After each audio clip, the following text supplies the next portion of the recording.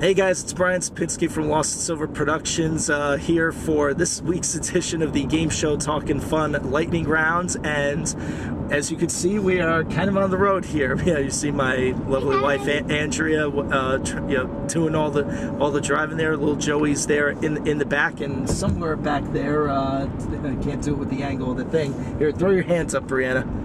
Okay, yeah, Brianna's back there too. All right, I decided to do it here because this week's bits, there's a couple of things that I know we can relate to and stuff like that from different things. So let's get all the items out of the way here. I want to start with the one thing that I've been racking my brain about this all week long, because it's been the biggest news of the whole week, and it goes to ABC, but it doesn't totally make sense to me why they chose this.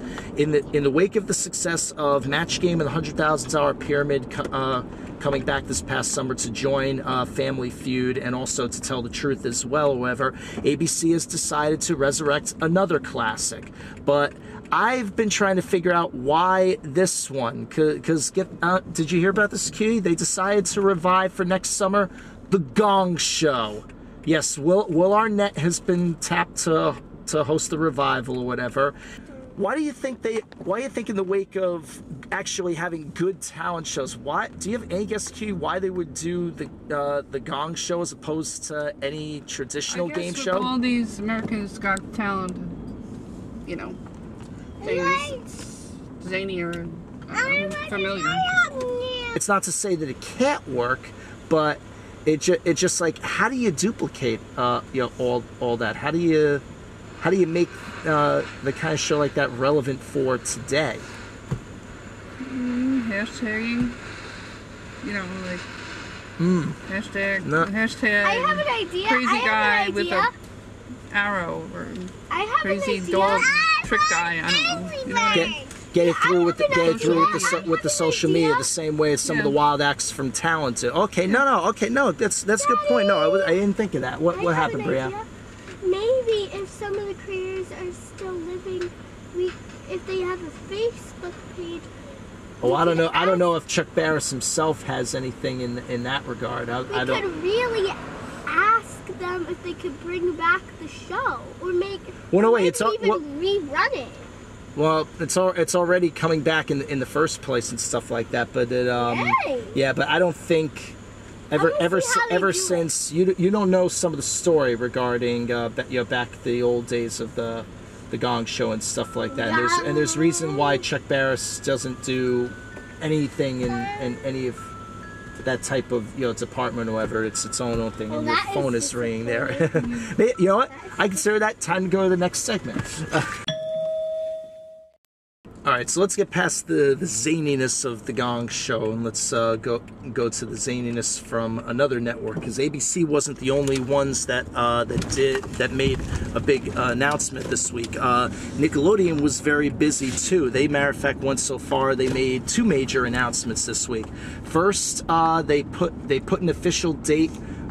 Air date for the Legends of the Hidden Temple movie that we learned about back in the spring and the summer and things like that. That's going to air on the Saturday of Thanksgiving weekend, November 26th. I love Legends of the Hidden Temple. Yeah, no, I know you like it and all that stuff. No, exactly. But remember, we've known for the past few months there was going to be the movie about it, right, Brianna? They were going to try to turn it into a movie form. Again, we'd still rather they just brought back the game show, but that's okay. Well, hopefully it'll be okay. And then, but then on top, so that's going to be on November. They're going to make a longer version of the game show. We'll see. Well, watch the trailer. The trailer's been proven that it's got a lot of elements that are very faithful to the game. Yeah, they're very faithful to the show. You'll see it because they've got the Shrine of the Silver Monkey in it. They've got depictions of Medusa's lair. Kirk Fogg and Olmec are there, of course, as we know, and stuff like that. It's okay if I make comments about the. All right. Well, here. Well, let me just say the rest, because that's not the only Nickelodeon thing that was announced this week. They also announced, and they announced this on Thursday, which was Q, did you know this past Thursday, the 6th, was the official 30th anniversary of Double Dare? That was the day that it officially debuted. On that day, Nickelodeon announced that on Thanksgiving Eve, Wednesday, November 23rd, they're going to have a special prime time on Nick at Night. They're going to have a special 30-year anniversary retrospective of Double Dare. Mark Summers, John Harvey, Robin Russo, they're all going to come back for this retrospective. They're going to re-show clips from San Diego Comic-Con when they did the did the special panel celebrations and did the short recreations of Double Dare with the former 90s Nick stars and things like that. We gotta be very excited for this, and who knows? Maybe do you want to put any sort of percent prediction on if these things are successful that they may actually, I don't know, bring these shows back for real? Yeah, with all the other resurgence, so maybe reboots and things like that. Yeah, because if everything else can be rebooted and revived to whatever, why can't Double Dare and Hidden Temple and things like that? The only thing you just hope. My prediction. Go for it. I predict if they like the show being on TV, they would, but if they didn't, then it'll be like they wouldn't be sure if they were gonna bring it back if they don't really like the show. But I think they would bring it back because they were really good shows. Yeah, I think it's probably just going to come down to this perspective of what a lot of the the hardcores complain about or whatever. It's just that like the vision of today's TV executives, it wasn't the same as the ones back then. So it's a question of, will they get it? Will they hold true to the concept? But so I guess we'll just have to pretty much wait and see. So who knows? And as you can see, we're back at the house there. I guess the car trip didn't last as long as we thought it was going to, but it was nice having the family as part of the video here. We just thought it would be a little something different. You want to see us do that again? Let us know in the comments below. So I think they enjoyed it. I know Brianna did. Anyway, getting back to the news here. Some of you guys probably remember going back about somewhere around 10 years ago, or the cases maybe a little longer. If you remember, Game Show Network used to have on their website, they used to have a section of their page devoted to games for quite a while. They just stopped doing it about either last year or the year before. They closed the page down. But they used to have games that you could play both for fun and for cash. I remember playing Lingo with friends I used to have for a couple of years when they had the online tournaments. Also being he played Bejeweled 2. I used to play Big Money and things like that. Well, that site's gone, but now Buzzer, the other game show channel, has stepped into the fray. As earlier this week, they signed a deal with and started officially on Facebook. They signed a deal with Ludia to produce Buzzer Casino. Ludia, as you know, they produced many game show related titles, both for home consoles and on Facebook apps and things like that. Some critically praised, some critically panned, depending on who amongst the game show fan base that you talk to.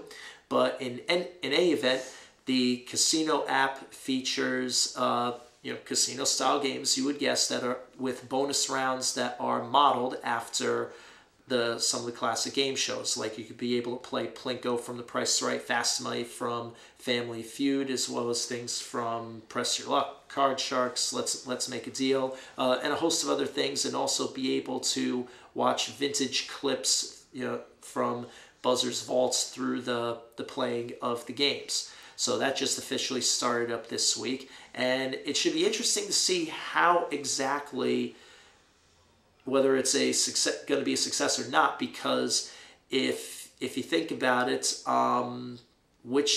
given everything that's going to be involved with it, will it attract the gamers? Will it attract the game show fans? Will it attract the both of them? And then, of course, the big question is, depending on who it attracts or whatever, will this ultimately generate more revenue for the network in order to be able to, fund their operation, make the network grow, and to be able to bring in more, classic episodes and maybe even a couple, new shows into the programming mix. A lot of questions about this, but hey, given the nature of the venture and what it could, and what it could offer, obviously, you hope for it to be a big success. What do you think it's going to do? Let us know in the comments below. Probably the biggest moment of the week has to go over to Jeopardy and the fact that the longtime champ Seth Wilson was defeated on Wednesday after 12 wins and going for win number 13. And it had to do with a question of wagering strategy on Final Jeopardy. And for me, as a math teacher, this one, it's obviously it's a very difficult, situation to try to, to calculate and see what really was the right move. As you can see from the scores, you can see that Seth only had a $2,000 lead on his nearest competitor, with the third place player being way back. Now, as it would happen, the category was the economy. You can see the clue right here. If you want to pause for 1 second to read it, I'll let you. But anyway, as it turns out, what Seth's strategy was that he was trying to, I guess he felt that the opponent, given how far they were both ahead, didn't want to make a super large wager with the, based on the premise that if the low contestant got it right and she didn't, that she would end up busting down and losing. So given that, the normal strategy that most people think is that, okay, the second place player is going to bet just enough to go ahead of the champion by $1 in order to be able to force them to give the correct answer.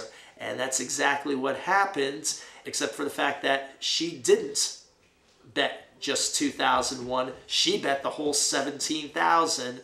And when his wager was revealed to be only $5, that sealed the deal, and Seth was dethroned. Now, I'll admit, I've been trying to think about this myself and see exactly what was the best move to make in things. And obviously, it's very tough, to do. So, because you don't know based on the category, you don't know based on your own confidence what you think the opponent's confidence is. There's obviously a lot of factors to consider. If I had to venture a guess as to what the best wager he could have made was, the best wager he could have done was to just go for it as much as he possibly can and risk 15,001 in order to put himself at 34,001 in order to be able to get the win.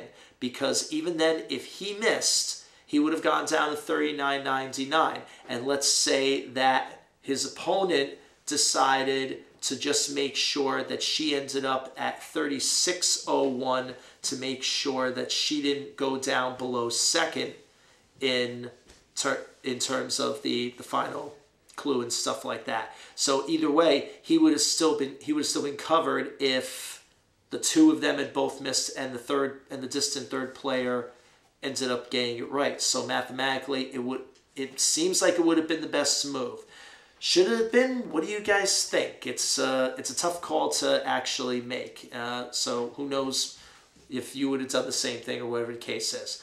Well, if nothing else, then what I hope you do is to come see us back here in 2 weeks for our next Game Show Talkin' Fun episode, where, in the spirit of Seth Wilson, our topic is going to be Masters of the Game. We're going to be talking about the biggest winners in the history of game shows, multiple shows across the genre, as well as the most clever contestants who exposed key loopholes or other sorts of rules in the context of their games and used that to maximize their own winnings potentials in different ways. So we'll talk about some of our favorites. We hope to hear some of yours. So we'll hope you come back and see us for that particular episode on Friday night, October 21st. live here on YouTube at 8 p.m. Eastern.